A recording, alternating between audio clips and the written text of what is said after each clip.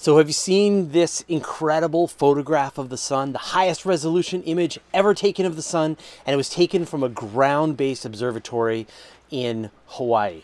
It's the Daniel K. Inouye solar instrument, and it is unbelievable. We've talked about all these enormous monster telescopes that are coming, but this one just kind of snuck through our radar, and yet here we are. We've got first light and many more amazing observations to come. You're looking at the highest resolution image that has ever been taken of our sun, using the brand new Daniel K. Inouye solar telescope in Maui. These lighter regions are convection cells, blobs of hot gas the size of Texas, which have carried heat from deep below the surface of the sun and releasing it into space. The darker lines are cooler regions, where the material is sinking back down into the sun. This image is just a demonstration of the incredible power of this 4-meter observatory, which will join NASA's Parker Solar Probe and ESA's Solar Orbiter in ushering in the golden age of solar astronomy.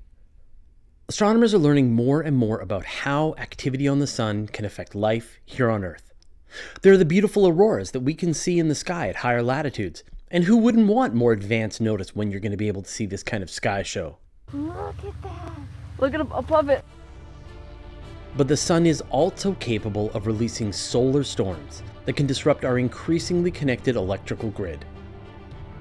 Electronics here on Earth and satellites in space are vulnerable to the waves of charged particles hurled into space by the sun.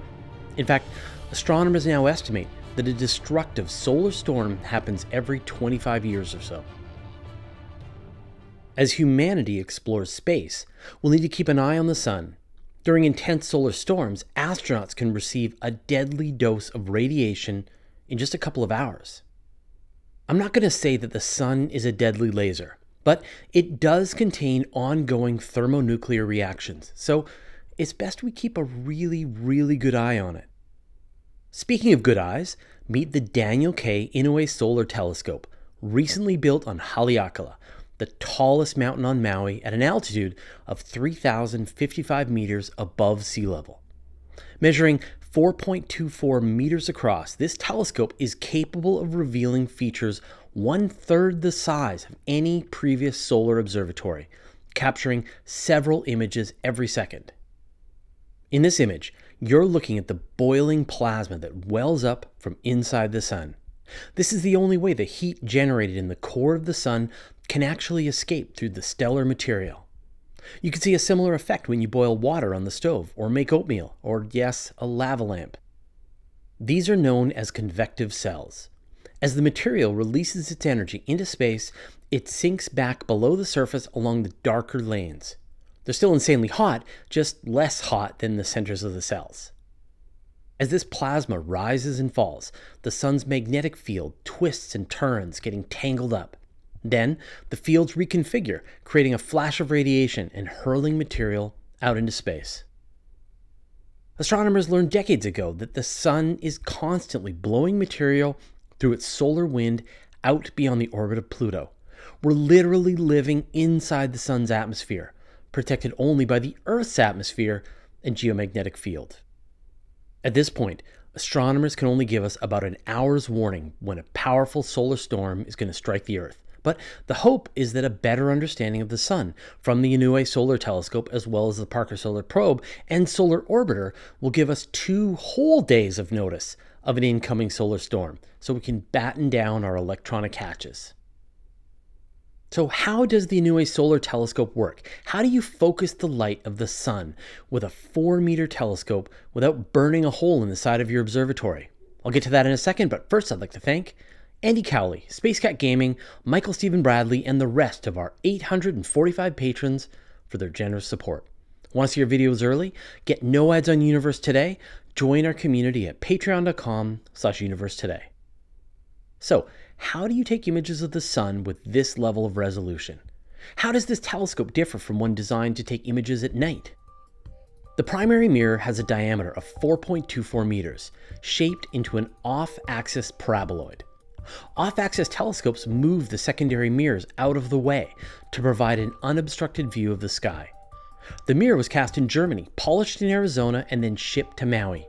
And right now, this is actually the largest single-mirror off-axis telescope in the world, although it'll be eclipsed by the Magellan telescope when it comes online in the mid-2020s.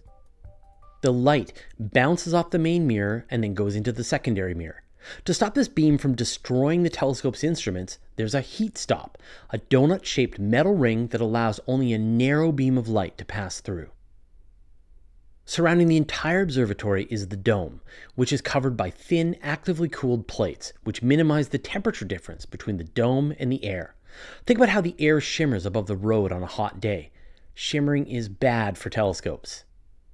The mirror is mounted atop an enormous alt-azimuth mount that fills up the lower half of the dome.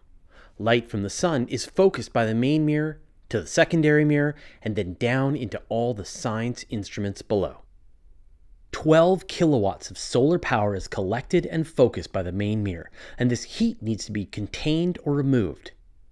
Inside the superstructure of the observatory, there are over 11 kilometers of piping that distribute coolant to keep its temperature stable. The observatory makes ice at night and then uses this ice for coolant during the day. The telescope is equipped with several instruments designed to study the sun at different wavelengths, as well as a spectrograph to break up the light into its individual components, revealing its chemical signatures. All of this relies on an adaptive optics system which allows the observatory to compensate for the blurring of the Earth's atmosphere. This incredible picture was taken on December 10th, 2019, the first light ever seen from the telescope, which was recently completed. But the observatory still isn't complete. With 3 more instruments still getting installed, the telescope will be fully operational in July. We've talked quite a bit about the coming age of super telescopes, with Europe's extremely large telescope, the Magellan telescope, and the 30-meter telescope, but solar astronomy has already beaten them to first light with their mega telescope. Thanks to the Daniel K. Inouye Solar Telescope, astronomers have a powerful tool that will let them study details on the surface of the sun with more precision than they've ever had. They'll be able to watch how small features like convective cells and sunspots relate directly to the larger solar weather we experience here on Earth. With better knowledge, we should be able to prepare ourselves better when the next solar storm is headed our way. What do you think? Let me know your thoughts in the comments. Here are the names of the patrons who support us at the $10 level and more. Want to see your name here, support the work we do? Go to patreon.com/universetoday. Once a week, I gather up all my space news into a single email newsletter and I send it out. It's got pictures, brief highlights about the story, and links you can find out more. Go to universetoday.com/newsletter to sign up. And did you know that all of my videos are also available in a handy audio podcast format so that you can have the latest episodes as well as special bonus material like interviews with me show up on your audio device? Go to universetoday.com/audio or search for Universe Today on iTunes, Spotify, or wherever you get your podcasts, and I'll put a link in the show notes. How bad can solar storms get? We did a whole video about the Carrington event, a solar storm that struck the Earth back in 1859. It was so powerful you could see auroras near the equator and telegraph poles caught on fire. And you can watch that video now.